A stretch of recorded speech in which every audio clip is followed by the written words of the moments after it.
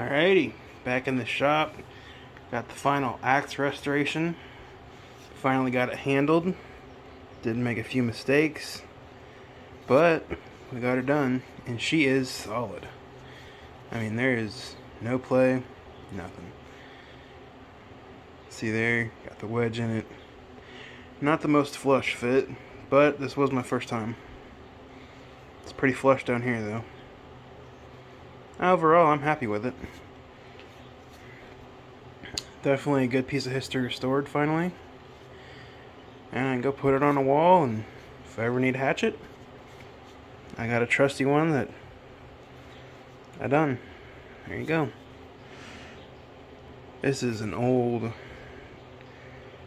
axe, by the way. It's been in my family for years. And if you want to check out the full restoration, I think all 3 videos are in my channel. I'll try and leave a link in the description or in a comment if you want to go check them out. Not a lot of talking, but yeah. She's almost done. Just got to put a good stain on her and sharpen that edge. And there we go. An old family heirloom restored. Have a good one, y'all. Budget Guy. Signing off.